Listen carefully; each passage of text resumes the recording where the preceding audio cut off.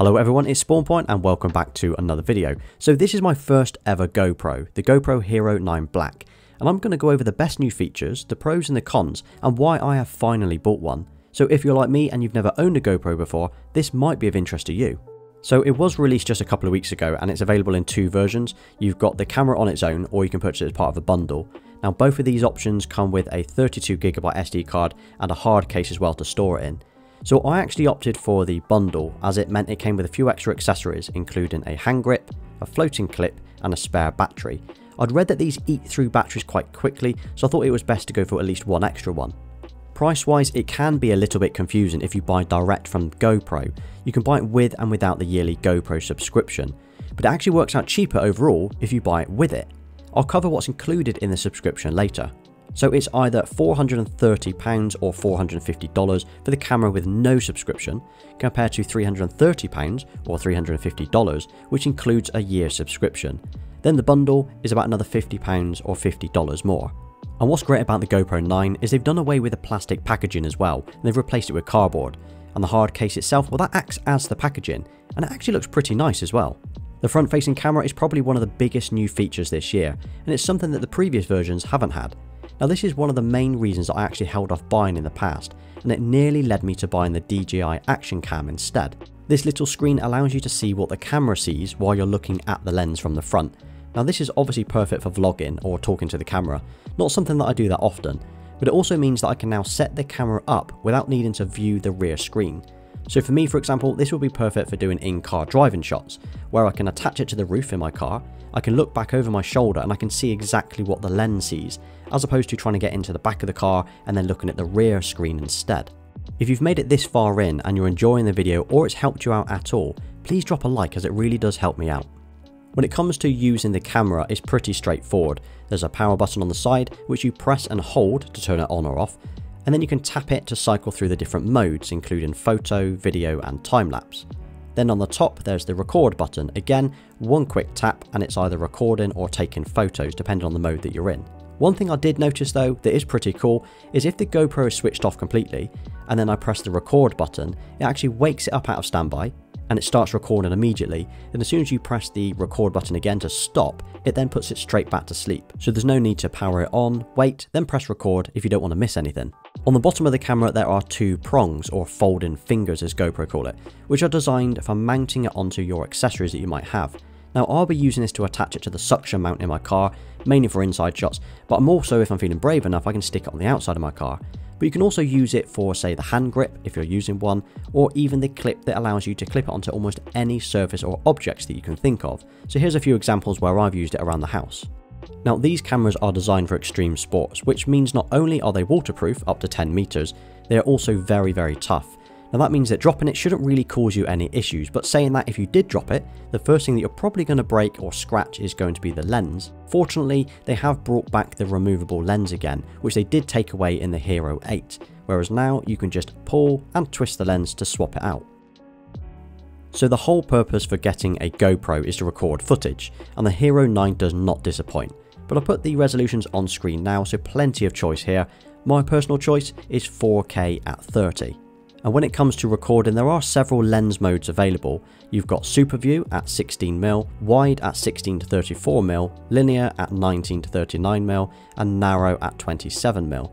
Now they are all different fields of view, so swapping between the two different lenses, you just tap the icon on the screen and slide the bar up or down.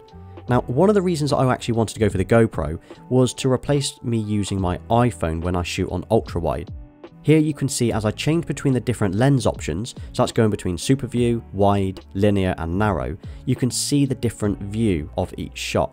Now bearing in mind, although I have colour graded these clips slightly, I've made no edits at all to the field of view or distortion. So what do you think so far? So the GoPro 9 is packing a new 23.6 megapixel sensor, which is incredible for a camera of this size. It will take JPEG photos at 20 megapixels using various options including Super Photo, Standard and HDR. It also has RAW photo capability as well, which means that you can edit your photos even further without losing any data as you would with a JPEG. And the photo quality is really good too. I was genuinely surprised at how good it looked. Now you can also do screen grabs as well, so when you're in video mode, say shooting in 5K or 4K, the quality of the footage is so good that you can just take a screenshot from that footage without worrying about taking photographs independently. The Hero 9 comes with Hypersmooth 3.0, and this is essentially a digital stabilizer to make the footage taken as smooth as possible, and it does an incredible job too. I mean, it's almost as good as an actual gimbal. So if you've seen my DJI Osmo video where I compare the DJI gimbal to an iPhone 11 internal stabilization, you'll see how the iPhone did, which was okay. Well, this is kind of the same idea. GoPro's Hypersmooth 3.0 will take the footage and automatically add the stabilization, and to be honest, it does a far better job than what the iPhone does. Personally, I'm not going to be using it for extreme sports, however, it will make the footage that I take that little bit smoother and that little bit easier to watch. On the rear, there's the 2.7-inch touchscreen display, and the picture quality for this screen is adequate for seeing what you're shooting, but it does not do the footage justice.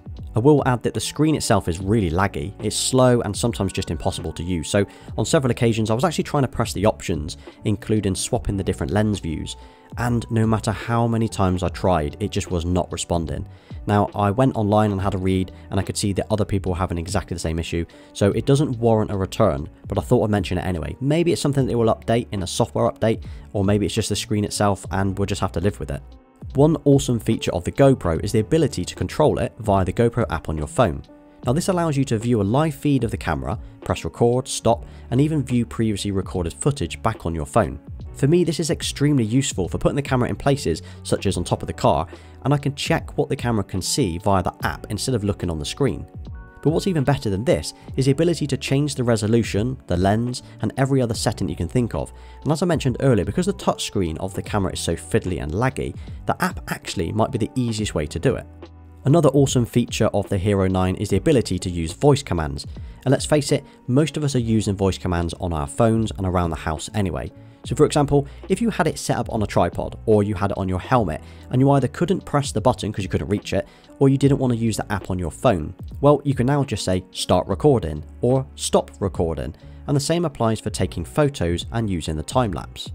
So I mentioned at the beginning of the video that the GoPro was cheaper if you signed up for the subscription model.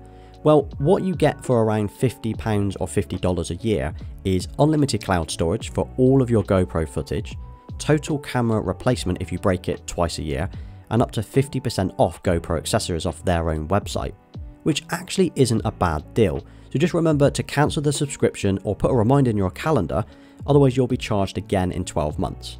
The battery life on this is okay, so the new and improved batteries are rated at 30% more battery life when compared to the previous version, but this is obviously dependent on what settings that you're using. Now I was recording and messing around for hours and I only used 40% of the battery. Now 2 hours of battery is definitely achievable on this, so using it for half a day won't be a problem, but again, having a spare battery if you go for the bundle is definitely the best idea. One thing to note if you're coming from the older GoPros is the Hero 9 is a lot larger, and is larger in almost every way. It's bulkier, it's heavier. For me, it's not really a problem because I've obviously got nothing to compare it to, and the fact that I've been using my iPhone 11 Pro Max to record most of my videos, this thing feels tiny in comparison. So for the last 2 years of wanting a GoPro, the Hero 9 finally ticked every box for me. It's got the front facing screen, which is one of the reasons I nearly bought the DJI Action Cam this year. It's got an awesome app, it's got voice control, a removable lens, and up to 5K footage. This really is their best one yet, and I'm pleased that I held out for this one as I don't change my gear that often. I've put a link in the description if you want to check out the GoPro on their website, and as always, thank you for watching. If you've enjoyed this video or you want to see more, please drop a like and subscribe to the channel, and I'll see you on the next one.